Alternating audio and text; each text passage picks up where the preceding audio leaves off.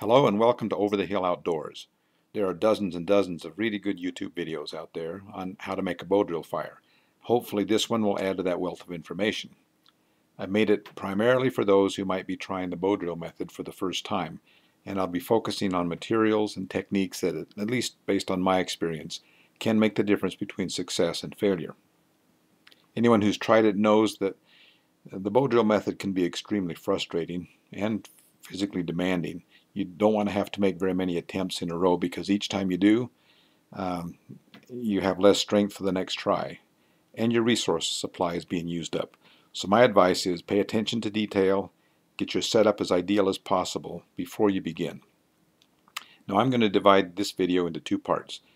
In the first, I'll talk about materials, and in the second, I'll cover technique. So let's begin with materials. I live in the western United States, and so I'm most familiar with the plant materials of this region. But regardless of where you live and what plant materials you have available, the most important factor, the key factor, is dryness. Your wood needs to be dry, dry, dry. Also, temperature makes a difference, and so does humidity. The colder it is and the more humid it is, the more difficult it's going to be. For beginners, I encourage them to put their wood pieces in an oven for about 30 minutes at 200 degrees Fahrenheit as a confidence builder. If you start out with hot, dry wood and you still can't get a bow drill fire going, then you're obviously doing something wrong and need to reconsider your technique. But what I'm using today is not heated. It's been kept outdoors. It's here, it's late February, it's in the upper 30s today, it's windy. So these are not ideal conditions, but as you'll see, it still can be done. Another important factor with regard to the wood is that you want to use non-resinous wood, or wood from plants that don't have pine gum or sap in them. So no pine, no spruce, no fir. I've used them and it can be done, but it's just much more difficult. Also, the hardness of the wood is important. Not too hard, not too soft. Here in the West, I prefer aspen, cottonwood, willow, sagebrush, elderberry. Elderberry is actually one of my favorite, at least for the drill. And there are others that will work. But you'll just have to experiment with the woods of your area to find those that are just right for you. Next, let's talk about the fireboard. Some people call it the baseboard, including the drill hole or the depression that you'll form in that board, and also the notch. The fireboard itself, size is not critical. It doesn't need to be as large as the one shown here. It could be just a 1-inch diameter stick that you've shaved off on one side or two. But the key is, or the keys are, that this fireboard be flat on one side, flat on the bottom, and I like to flatten them on the top too, about a 1/2 inch thick, and then long enough so that you can hold it firmly on the ground with your foot. The depression, or the what I call the drill hole, you start that out by etching a circle in the top of the fireboard, just the outline of a circle using the point of your knife. You want it to be about a 1/2 inch in diameter, about the drill diameter, and you want to leave about 1/8 of an inch to a 1/4 of an inch between the edge of that circle and the edge of the fireboard. Then you chip out the wood fragments from inside that circle and create a shallow depression. And next step then is to take your drill and your bow and drill out that hole a little bit to smooth it out, to deepen it, and scorch it with the drill. Next step is to cut the notch. The notch, I envision it as an 1/8 of a slice of a pie taken out of that circle. If you cut it too wide, the drill will pop out when you're using it, and if you cut it too narrow, then the char dust will hang up and not fall down properly.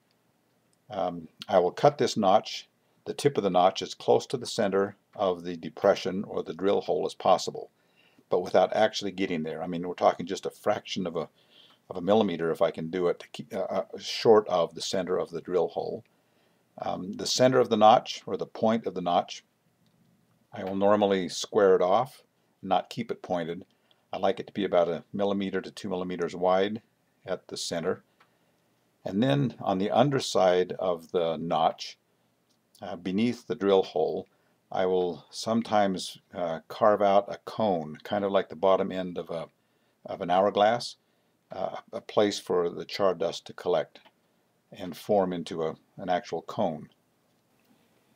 I've already made mention of the drill, but just a little more detail on what I'm looking for in a good drill. I want it to be straight, of course, with as few knots as possible. I'd like it to be about a ½ an inch to 3/4 of an inch in diameter and about 8 to 10 inches long. If it's much longer than that, it gets wobbly when you're using the bow. If it's too short, then there's no room for the string to wander up and down on it, which is going to happen. If it wanders too close to either end, it's going to cause the drill to pop out of the string, so you don't want it to wander too much.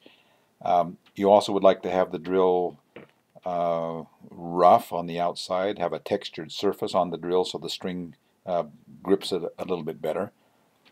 The drill should be rounded on the bottom, and by the way, you need to re-round that end after each attempt to remove any hard glaze that might form. And then on the top end of the drill, you want minimal surface area. And you accomplish this by whittling down that top end to minimize the surface area that's going to be in contact with your socket, and also lubricate the top. You don't want any smoke to form at the top of the drill. You want it all to form at the bottom end. In terms of lubrication, don't use water, don't use sap. Water in particular will create steam, which causes the wood to swell, and then it's going to bind the drill in the socket. Things like wax, you might have with you, chapstick, bar of soap, animal fat, oil from your skin, oil from your hair. Any of those will work to lubricate the drill top. My favorite drill is a pithy elderberry branch.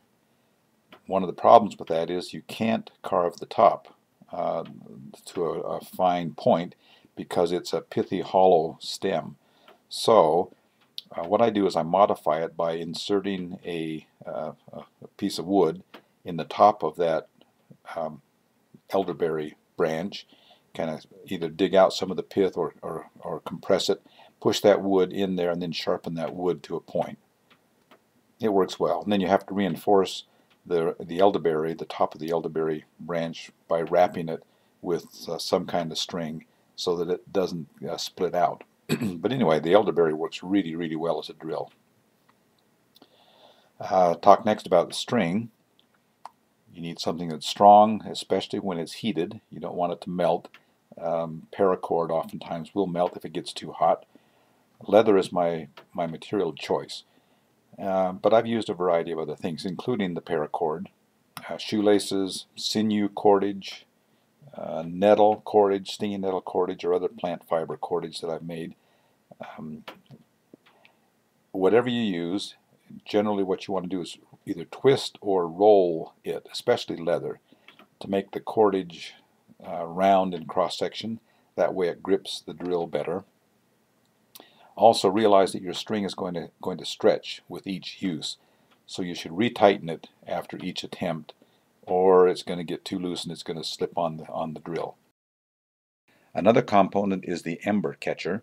It's any flat, dry, removable surface platform that you can place beneath the notch to catch the char dust pile that eventually will contain the ember, and then to transfer that ember over to your tinder bundle. It can be a wood chip, a dry leaf, a flat rock, whatever small object you have available. The next component of your bow drill set is the socket, the hand socket. It's just a hard material. I prefer, some say maple or a stone if I can find one that has a little hole in it. Something that fits in the palm of my hand. And then just as you lubricate the upper end of the drill, you also should lubricate the hole in this socket. Just a note of caution, don't get any lubricant either on the bottom end of the drill or in the drill hole. Now the last element is the bow itself. I look for a branch that's about 1.5 to 2 feet long, 1/2 to 3/4 of an inch thick, and moderately flexible. It would be nice if it had a natural curve to it, although that's not critical. I look for something with a fork at one end, or else I'll cut a couple of notches in at either end of the bow so that I have something to secure the string into tighter. And then tie the string so that you have enough tension to spin the drill without it slipping. If you get the string too tight, then what happens is it binds up too tight on the drill and it's hard to spin the drill, and it also makes the string break sooner. How tight, how loose, that's something that you just have to figure out from experience, trial and error. So there you have it, a few tips on how I prepare a bow drill setup. Hopefully there was an idea or two in there that might have been either new to you or that you haven't tried before, and that you'll find helpful the next time you try this ancient method of making fire. I look at learning to make fire with a bow drill much like learning to ride a bike. At first it seems nearly impossible, but with enough practice, eventually everything comes together and finally it clicks. Be sure to check out now part 2 of this video for some additional ideas on techniques that have worked for me and that I think might also improve your chances of success. There's always something new to learn, no matter how many times you've tried this. So don't give up. If you don't get it the first time or two, just keep trying, and good luck.